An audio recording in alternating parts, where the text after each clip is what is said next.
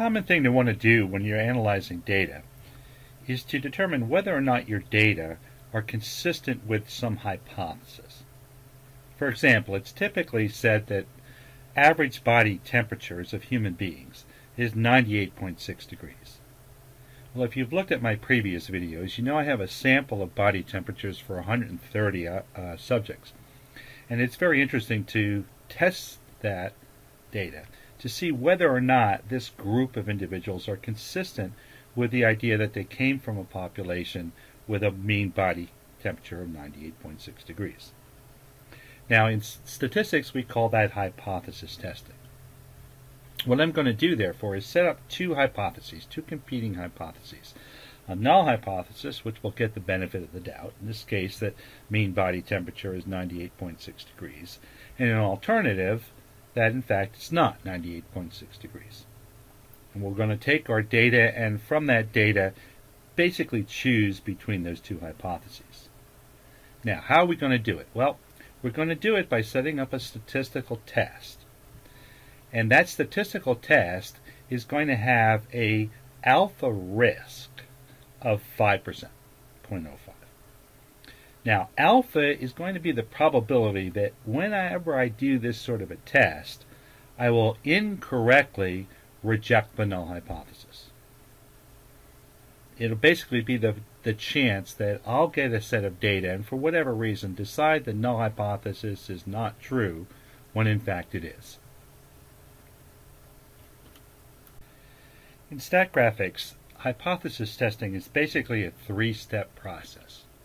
The first thing we're going to do is we're going to take our data and calculate some sort of a test statistic. The type of test statistic will depend upon what we want to test.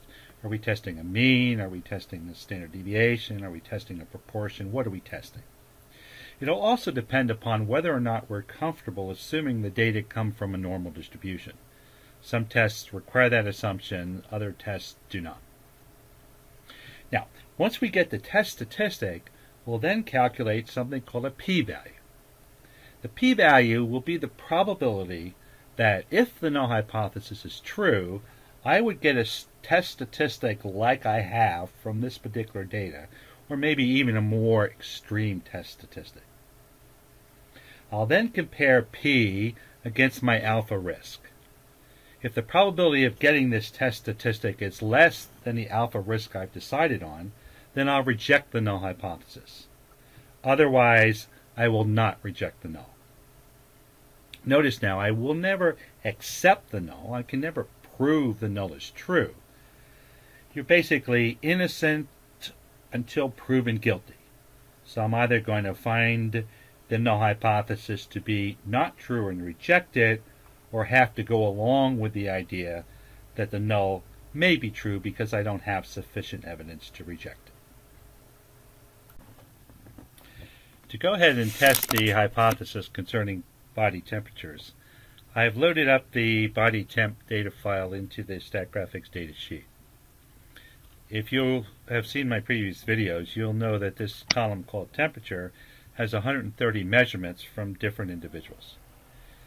To run a hypothesis test, I'll select Describe from the top menu, and then Numeric Data, One Variable Analysis. The data I wish to analyze is in the column called Temperature, so I'll put that in the data field. When the Tables and Graphs dialog box comes up, it'll already have checked Analysis Summary and Summary Statistics, but there's an additional table I want now down at the bottom called Hypothesis Tests.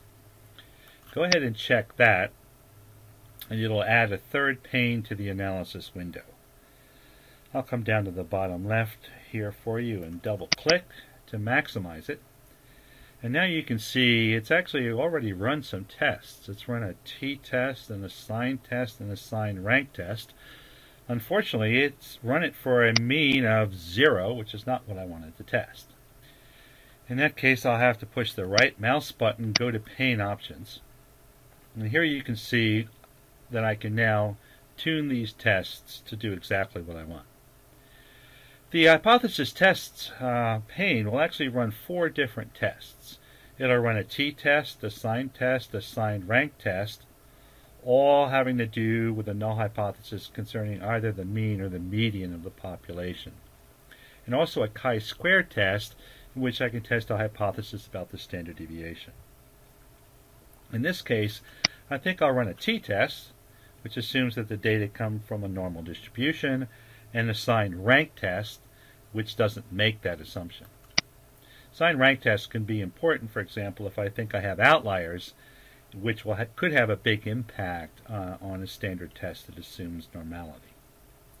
Now, over here, there's an edit field where I specify the value of the null hypothesis. In this case, I'm going to test the hypothesis that the mean, or median, if I'm running the signed rank test, is 98.6 degrees. I'm going to run the test with an alpha risk of 5%, which means there'll be a 5% chance that even if the population does have a mean of 98.6, that when I'm done the test, I'll reject that hypothesis. I can also specify the type of null hypothesis. In this case, type of alternative hypothesis. In this case, the alternative is not equal. In other words, I'll reject the null if the mean is either greater than or less than 98.6 degrees.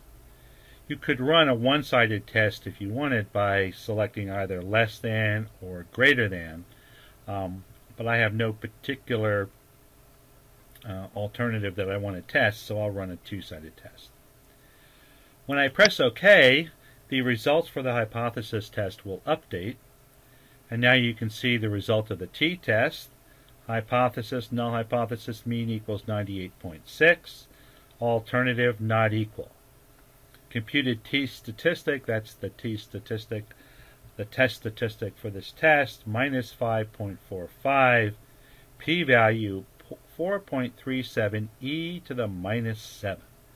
That means 4.37 times 10 to the minus 7th, or 0.00000004.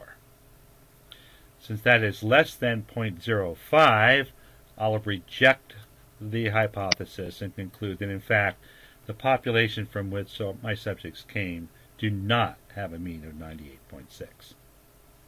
The signed rank test is similar, except it doesn't make any assumption that the data come from a normal distribution.